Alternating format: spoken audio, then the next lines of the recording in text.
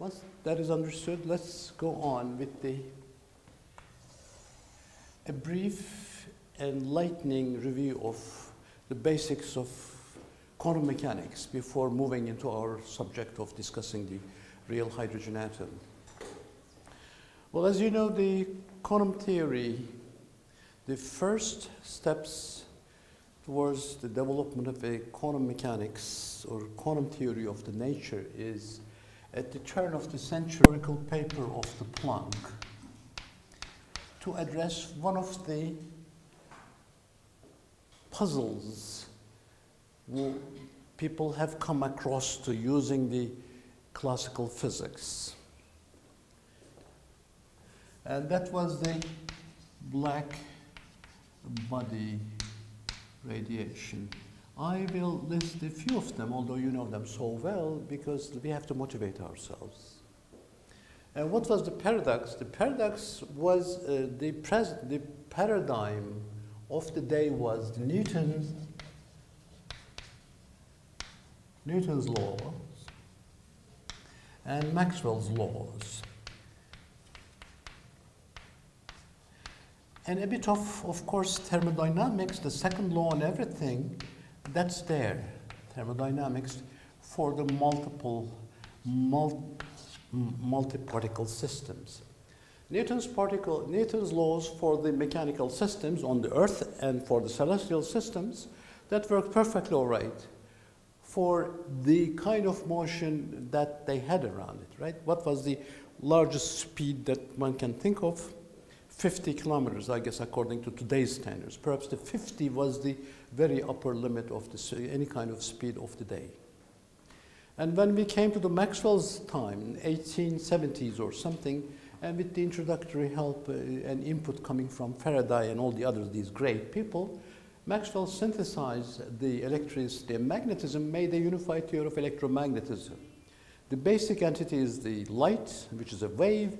Basic entity of the Newton's physics was the particles, geometrical particles essentially. And these two different sets were both explained by these two different sets of laws, and it worked perfectly all right. Very successful set of theories.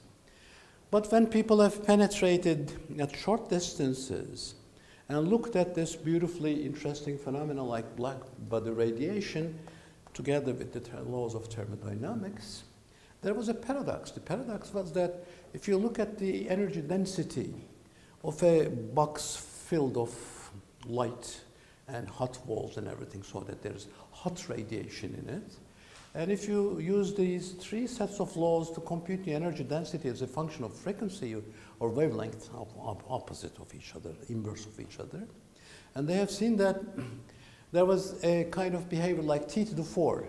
The energy density increased by the fourth power of the temperature. So if the temperature goes high, very high, then of course it blows up, and they haven't seen anything like that at the experiment. And what actually they have seen at the experiment was a very smooth, beautiful distribution of the energy density with respect to the temperature. And it wasn't blowing up like T to the 4. And for different wavelengths and everything, it has a similar profile. I'm not being very careful on this because this is old quantum theory. You know it since from several years, starting at the 300 course and everything. So to handle this paradox, Mr. Planck in that very historical paper in 1900s, he proposed that, incorrectly, the walls are composed of atoms who had discrete frequency levels. You know, actually the correct version is nowadays the radiation is composed of oscillators. Oscillators have discrete energy levels. Therefore, when you take this discreteness of the energy levels of the oscillators composing of the radiation, the profile you get is the experimental profile. Not that singularity that the energy blows up with the increase of the temperature. The basic step in here is these discrete levels associated with the oscillators. But actually, when you look at it from in retrospective, from today's perspective, look at those things. What are those discrete levels? What are they associated with? What are those entities? Are there oscillators in the metal walls of the box, or they are the oscillators? It's not clear. There are still some history of science papers written on it, trying to criticize from several perspectives. That's not our point. Our point is that there was a paradox one comes across by applying the beautifully correct classical laws for large distances and moderately low speeds, known at the day of Galileo and Newton. You get a paradox. It doesn't work. It doesn't explain. They need new ingredients. One of the new ingredients was Planck's. Although he didn't quite understand what he was talking about, there was a new ingredient, discreteness of the energies, which is quite foreign, quite alien to the people at the time. And then came another historical paper of Einstein, a paper which is by Einstein, and he was analyzing the photoelectric effect. And through that analysis, he has shown that light, which was known to be a wave-like entity, which could always beautifully described by Maxwell's laws, also had a particle-like nature, and the particle-like entities and attributes and wave-like attributes are proportional to each other, with the constant introduced, proportionality constant being the one introduced by Planck. Particle-like entities in here, like energy momentum, wave-like entities in here, like frequency and wave, and these are associated, related to each other. So what was known to be a wave at the time of, since the time of Huygens at least, is now had a different character depending on the regime, that it behaves like a particle. So this is sort of going back to the history. Newton had that idea. He thought that light was a stream of bullets, sort of bullets, or droplets of water. So it's oscillating back and forth. Obviously, there must be something to it. Once it was thought by a great man like Newton to be particle-like, corpuscular, and Huygens a wave-like thing, and then comes again, the pendulum swings back, and Einstein and Planck thinks that it's particle-like. That was sort of a strong hint that this should have both behavior, both attributes, depending on the conditions. And then came this big gap, a huge gap of 20 years almost, with the contributions of great minds like Heisenberg, Schrödinger,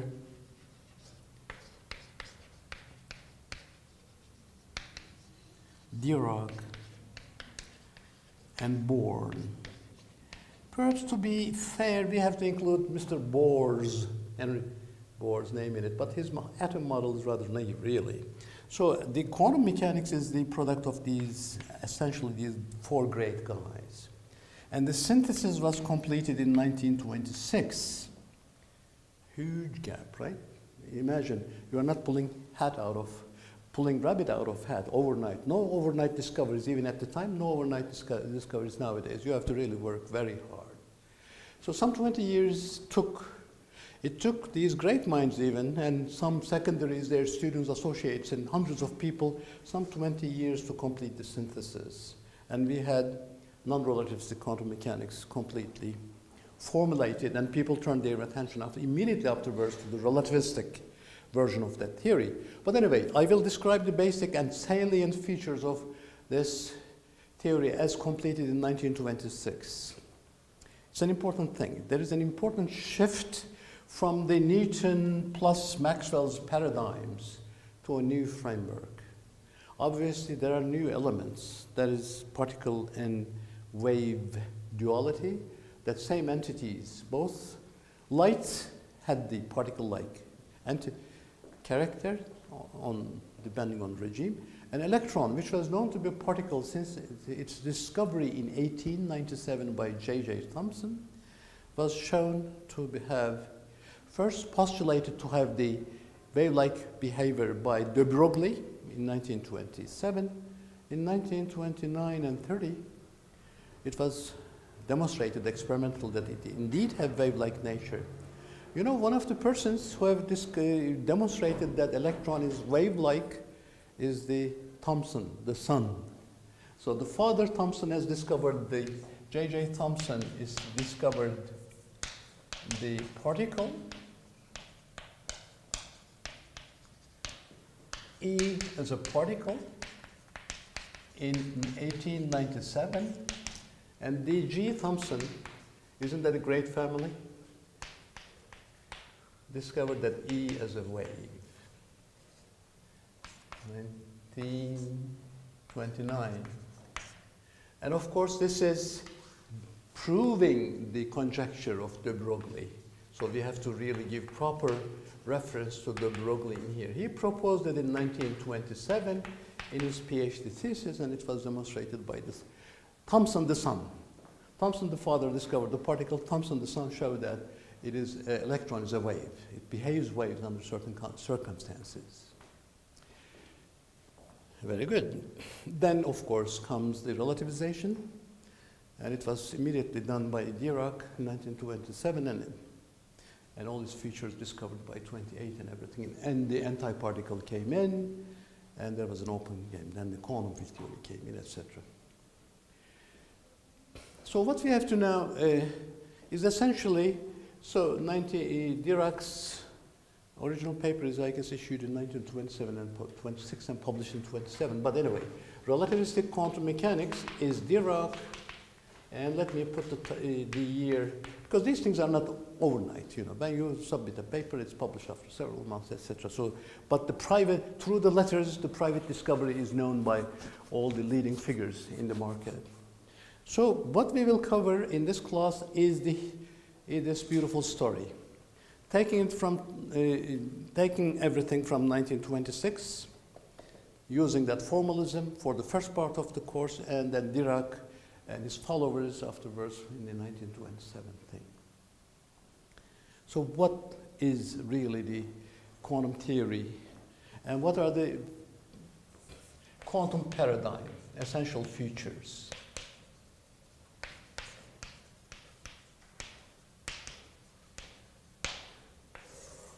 If that old paradigm, which worked under special conditions, perfectly all right, and it failed in explaining not only the black body radiation, but another important, there's another historically important example which we have to talk about.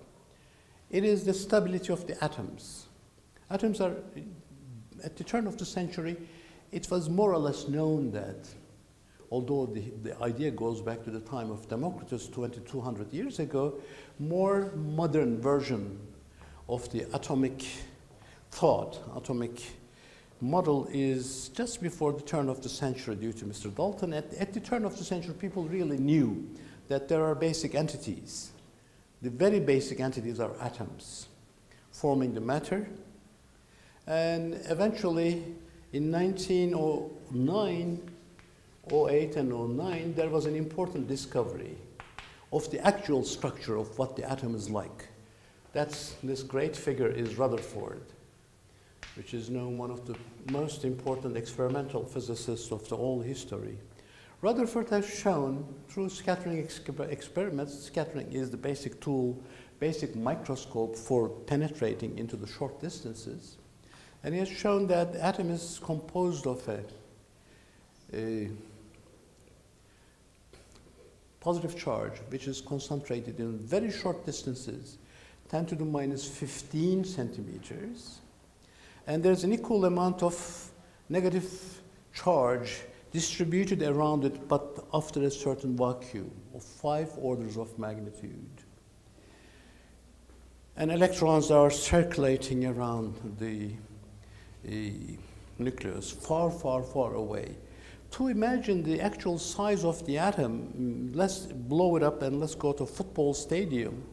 If the circumference of the football stadium is sort of the regions along which the electrons are circulating, and the nucleus is a pinhole at the center of the football stadium. So 5 orders of magnitude, 100,000 times smaller than actual size. So if you really, atoms are essentially composed of the vacuums, nothingness, void. So we are really essentially composed of vacuum. There are 10 to the 26 atom per kilogram in the body.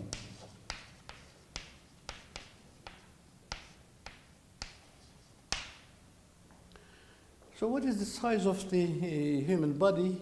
1.5 times 10, etc. So it is meter 30 liters, 40 liters, something like that, right? Volume.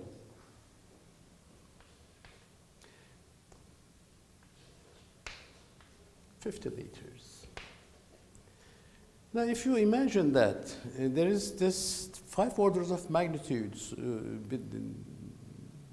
difference in size between the electrons and the nucleus. So if there was no vacuum, although there are so many things, in 50 kilograms body there is about 10 to the 27 atoms, so probably it will be as small as 1 centimeter cube or even less, a fraction of a centimeter cube.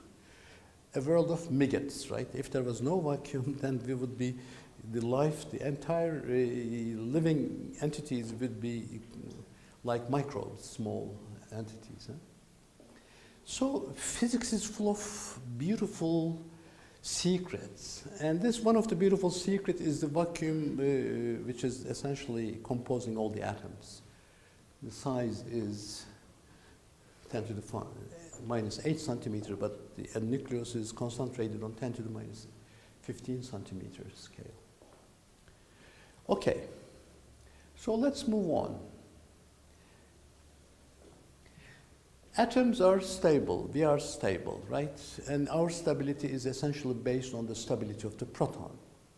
Neutron is not stable because atoms are formed of protons and neutrons and electrons, the first generation of the known fundamental particles essentially. The higher generations are not entering into the structure of the body or the structure of the matter known to us, which is actually paradoxically constitute 5% of the entire mass of the universe. So there are so many open problems for any of you if you enter into the field. The known matter, which is explained beautifully by the Standard Model, particularly after the discovery of the Higgs boson on 4th of July, so we have a very well understanding of the matter. There are 3 generations of quarks and leptons, but the known matter is formed of protons and neutrons. Protons and neutrons are composed of the up quarks and down quarks, only in electrons. So only the first generation of the fundamental particles are taking place in the constitution of the known matter. Known matter, the visible matter as we know of, constitute about 5%, even less than that, of the entire mass of the universe. Here is a beautiful set of open problems. So any of you who find answers to these will obviously get a Nobel Prize, right? These are open problems, challenging problems. But anyway, let me proceed yet with the challenges that we have. Atoms are stable, but if I try to explain the atoms in the context of this beautiful paradigm, which was valid till about 1900s, these were the only tools that we looked at the universe. This explains perfectly all the motion, mechanical motion on the Earth and the celestial motions, moon around the Earth around the sun, all these things were beautifully explained. And this explained anything concerning the light with a constant speed entering into it, which is beautiful. Eventually, it was verified by the Michelson and Morley experiment that this is the speed of light, which is to be invariant. But now if I apply this law to the atom, what do I get? Atom is composed of positive energy, positive charge nucleus and negative charge electrons. Negative charge electrons are circulating according to these laws. It's not true anymore. They are circulating in trajectories, elliptical or circular, doesn't matter. They are accelerating, because that's an accelerated motion. Accelerating and thus radiating energy. What is the energy radiated per unit time? Proportional to the square of the acceleration. That is according to Mr. Maxwell. If you compute the radiation energy, it's square of the acceleration. So what happens? At a certain amount of energy to start with, suppose, then as it moves, it radiates energy, and eventually it falls on the electron. So atoms cannot be stable. they will collapse in the very small fraction of seconds. But they don't. We live, and all the entire matter lives. They all live. Nothing collapses. Atoms are there to stay. Atoms are there not to stay forever, obviously. We disintegrate when we die, but proton is there for 13,000,000,007 years since the Big Bang.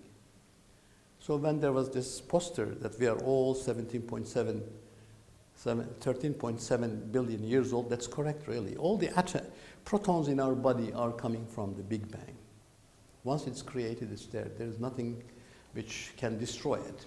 But anyway, here is a paradox.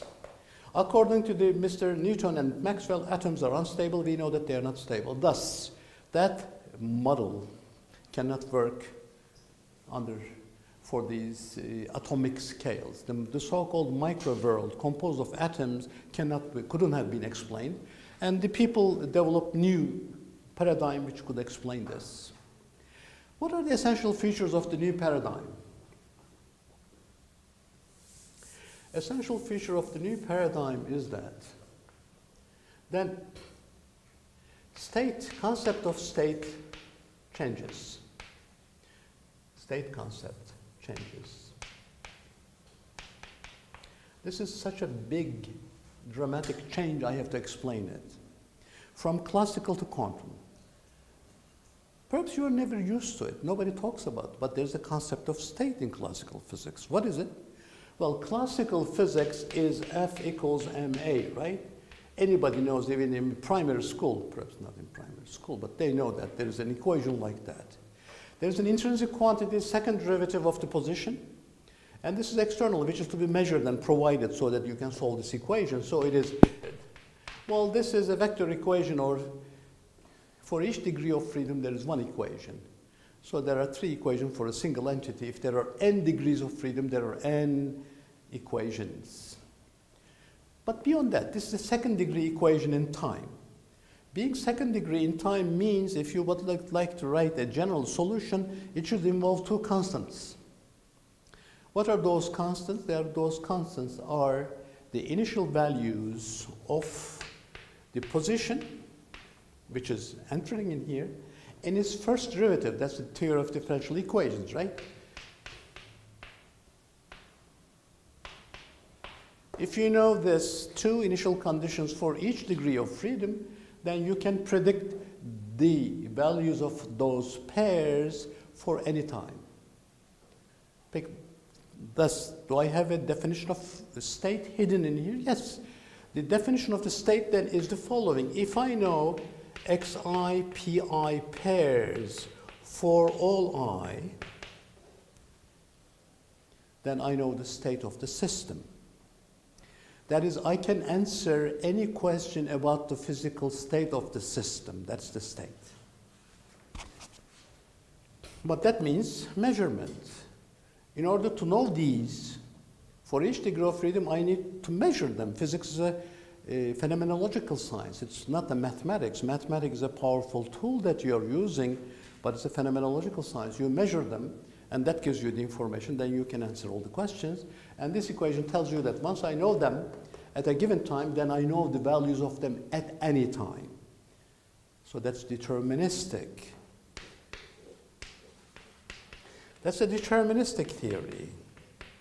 Determinism is an important concept, and it's being used in many different contexts, even in the theology. People are discussing the free will, right? İrade-i cüz'i, irade-i külli. Free will problem is also in it.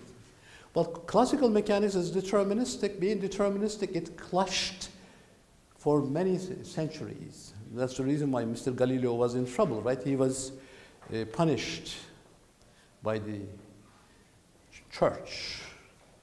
And determinism clashes with the religion, with the theology. It's causal because once you know the initial values, you can predict the future values. So you have a beautiful theory, deterministic and causal. And state is composed by the knowledge of any position and momenta for any degrees of freedom, etc. And this equation, together with these inputs, you have a beautiful theory. But we know that it doesn't work. We have to change this, modify this. So what is the state? Obviously, state cannot contain both this and that. It must be half of the information. Why is that so? Well, we said we have to measure these things. These things are obviously at the micro-universe. These are the position and momenta of the electron or proton. And these things are very light. And the mass of those entities are at the order of 10 to the minus 27 and 10 to the minus 29 kilograms, right? So you're talking about very, very, very light entities. If there are these are the mass, you have to be careful in measuring them. Obviously, you cannot rule ruler or scale or clock to measure the things which is happening in those regions. You have to have different techniques to measure the masses and the length sizes and the times associated with the atomic world. So people developed first the thought experiments or Gedanken experiments to really address those things. What is the most famous Gedanken experiment concerning the measurement issue? One Gedanken experiment is the Heisenberg microscope. It's a beautiful idea. Heisenberg's microscope. Indeed, all these things are microscopes, right? Even the LHC is a microscope, sort of to look into that indirectly at such a short distance, 10 to the minus 20 centimeters. I mean, even 10 to the minus 25 centimeters. The idea is the following. This is a thought experiment. Gedanken in German means thought. Here is, say, an entity, a microbe or whatever, an atom or electron. And you would like to sort of measure its momentum, right? So you send light in it. It scatters.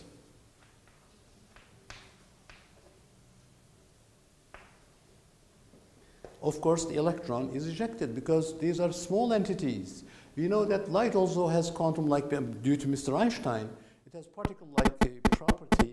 And actually, what is the underlying phenomenon in here? The so-called Compton effect. What is the Compton effect? Here is an electron, here is a photon, here is such a scattering, right?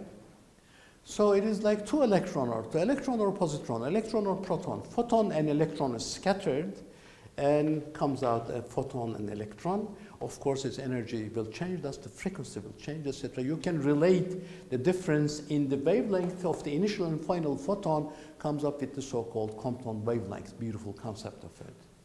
So Mr. Heisenberg is using that Compton phenomenon sort of to mimic what's going on in the measurement. So if you are trying to measure the momentum, you send a light in it, and light scatters.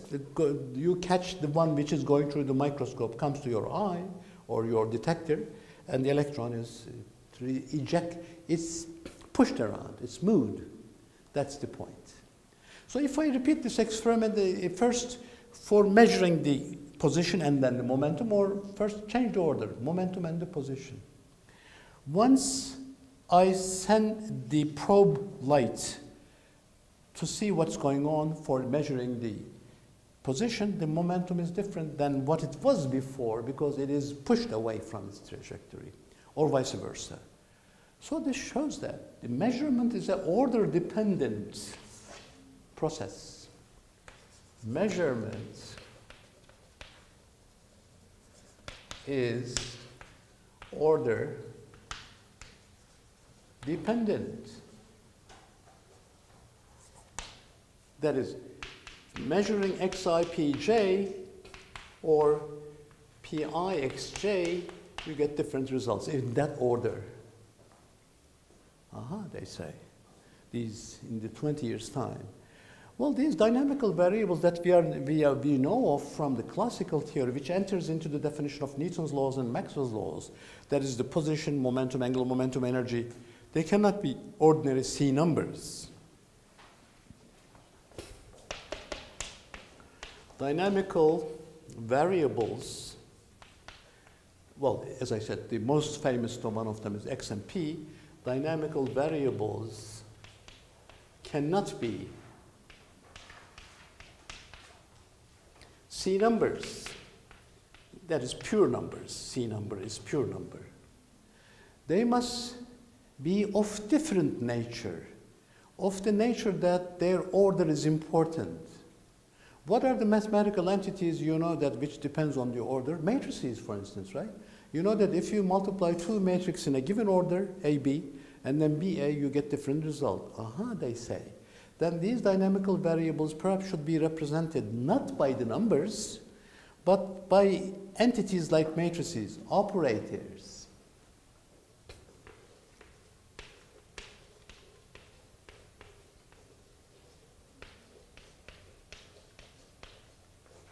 Beautiful.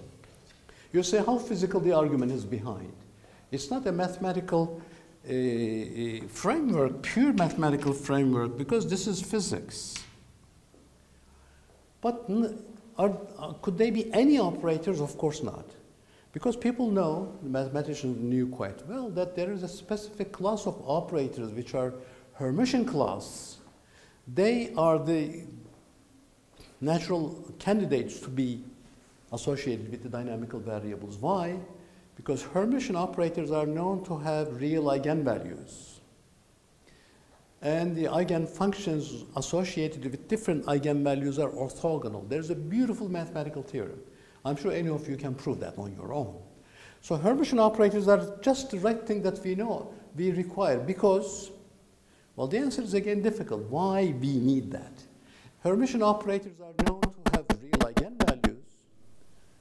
Then you say, is this the way that we can associate this new operators and the classical C numbers? Because if the theory we are constructing is consistent, so when we go to the classical limit, they should reproduce the classical laws. It should agree with the Newtons and Maxwell. We are not totally different, because these work in certain regimes. So my new theory, if I carry it to the regime in which these laws are successful, we should reproduce the same results. How do we do that?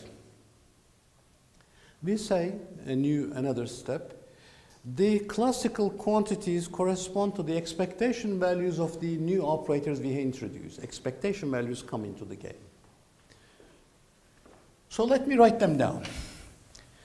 So operators are introduced. Operators.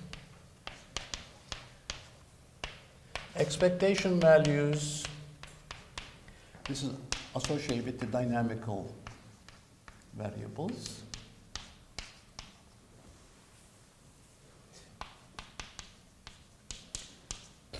Expectation values of operators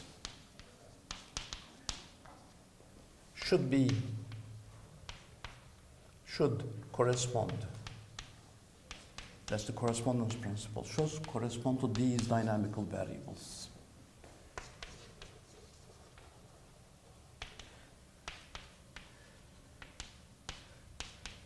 Expectation values are eigenvalues, right, for operators, if you work out the mathematics. Thus, they are indeed real, so that's good. Why good? Because if I choose the operators to be Hermitian, I know that their eigenvalues are already real, so operators are Hermitian. So that finishes the operator side. Are to be Hermitian. Beautiful.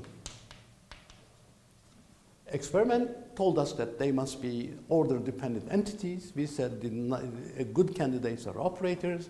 They must be Hermitian because only Hermitian operators have real eigenvalues. By the way, some of you perhaps know the literature. There is a recent research field working with the non-Hermitian Hamiltonians. And they're saying that there are certain limited regions of the spectrum in which, despite the fact that Hamiltonians are non-Hermitian, you may have real eigenvalues. But anyway, that's beyond the level of this level of a class. We will focus on the Hermitian Hamiltonians only. So, what about the state? People carried out different experiments because there were experiments, diffraction experiments, slit experiments to demonstrate that particles behaved like waves. And through the experiments, people see that there is a statistical nature, statisticity as different than the ordinary particle-like trajectories following a certain path. And they have said that if you would like to have a statistical behavior of the objects going through certain slits, then perhaps we have to have the wave nature of these particles should be more prominent, should enter into the equation. Because Einstein and de Broglie completed the picture. Particles behave like waves, waves behave like particles, so there is no difference between the particles and waves. It's only the regime in which you are looking at, the probing the system. So this is the operator aspect and state aspect. They say instead of using these pairs for describing a state for all degrees of freedom, you have to go to another concept. The state is represented by a wave function, psi of xt, based on all these accumulated information, based on double slit experiments, etc., mostly optical type of research. 25 years it took people to get to this point. Remember, so if it was overnight, you would have said that some kind of telephone call. It's not like that. People worked and worked and worked. Hundreds of people worked, and they come up with this synthesis. Max Born was very instrumental in coming up with this interpretation. Now, Born rule.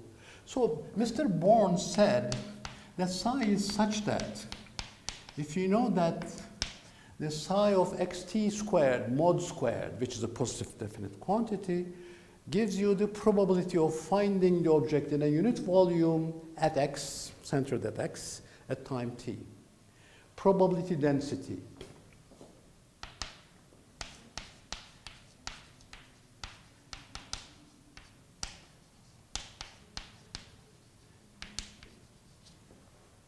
If it is probability density, if it is the physical meaning you attribute to this mathematical quantity, you have to, first of all, tell us how this function evolves in time, because time evolution is an important problem. It is the one associated with the Newtonian motion along a trajectory. Newtonian motion along a trajectory and time evolution in quantum theory are the same things. So they have also deduced that this satisfies an equation which is similar to a wave equation, but not a wave equation, because if you write this explicitly for a specific velocity non-independent potentials, it has that form. Notice that when you have the Laplacian square acting on psi, it already mimics that it's like a wave equation if it was d squared by dt squared, but it's not. So that Schrödinger equation, although it mimics a wave equation, it's not a wave equation. It's a different equation. It's a beautifully different equation because these are not physical waves, and as Mr. Born again has emphasized, these are not matter waves or physical waves. They are probability waves. Think of it. It's a beautiful and radically different idea. Because originally, Mr. Schrödinger has also thought that this could be a charge density or matter density wave. Well, of course, the most well-known counterexample is the neutrino. It doesn't have charge, it doesn't have mass, but it's quantum mechanical. So there are entities, there are animals in the universe which do not carry charge or mass, or both or either or. They exist. Therefore, this quantity, obviously, we are in a better position than Mr. Schrödinger and his friends. This cannot be associated with any physical entity. It's a probability wave. And the probability, once you say probability, you have to resort to a beautiful subject of mathematics. It's the probability theory. In the probability theory, there are two postulates. Probabilities are non-negative.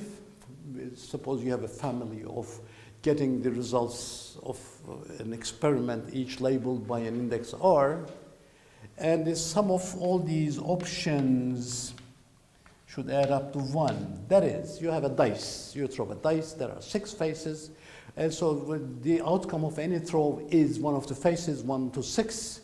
So the probability of getting one of the faces is 1 over 6. This sum is 1. What is the meaning of sum? You get one of the faces when you throw. It cannot stay on its tip. Either one face will come out.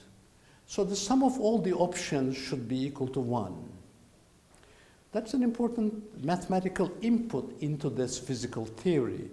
If this is the probability density, then what is the corresponding one to this? Well, by the way, this condition is automatically satisfied because we take the psi mod squared. It's a complex function squared. Mod squared is a positive definite quantity, obviously. Therefore, the first postulate is automatically satisfied for consistency reason. If I call it probability, it should obey the basic postulates of the probability, obviously. As second, we have to sum, but this is a continuous system labeled by a continuous label.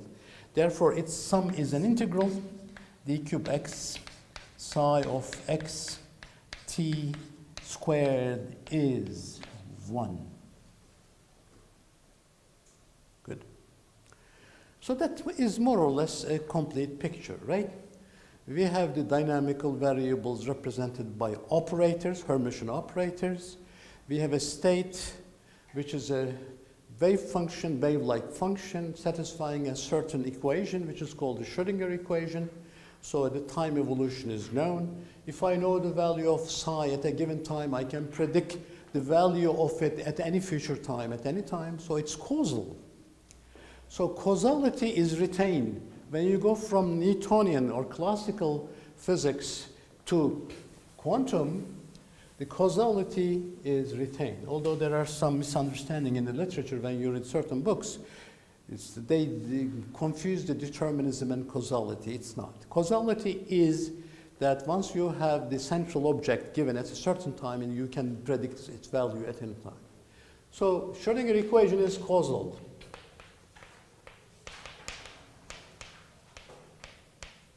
That is, psi x0 is known, can predict from this equation psi of xt.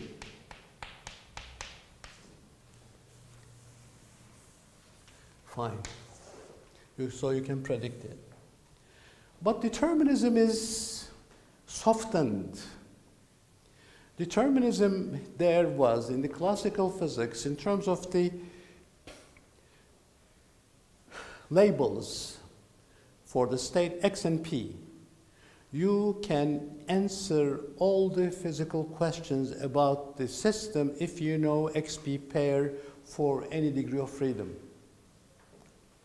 You can answer any question about the physical system. That you can, nothing to do with the causality or prediction of the future.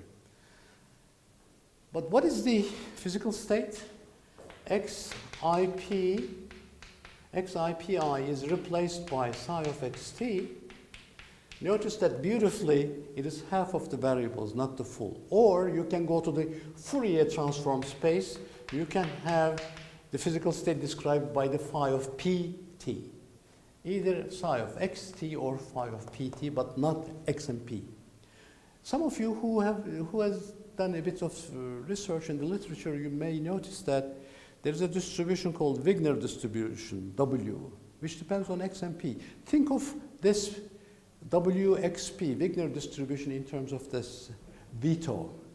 You have to have half of the variables, either x or p, not both, representing a state. This is a state function, so it is labeled by x or p, either or. These are Fourier transforms to each other.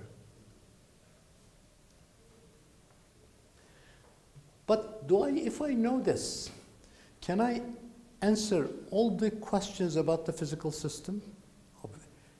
Precisely, exactly, certainly, no. I can only answer in the probabilistic sense. I say my object is somewhere in that small volume, unit volume there with the probability psi of xt squared. So the expectation value of the observables will be also that imprecise related to the probability.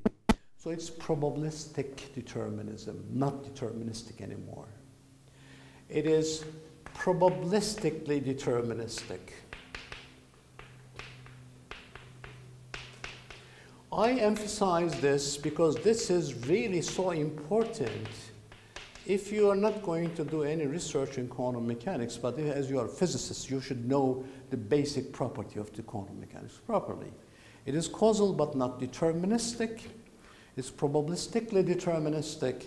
Therefore, theologists, church, thought that physics and church now comes in full agreement. No fight anymore. Because it's not fully deterministic, it's probabilistically. God creates the human being, initial condition is given. So all the future actions are God's fault, right? If I do something bad, it's fault. Because he gave me the initial condition, I am bound to reach to that point. That's what Mr. Newton said. But in quantum theory, there is a certain probability that I can go there or there. I can do good, I can do bad. So it's not God's fault. Church was very happy. They said quantum theory saved the Christianity, saved the Bible. I'm not of that opinion, of course, but still, that's I'm telling you what's going on, what's happening.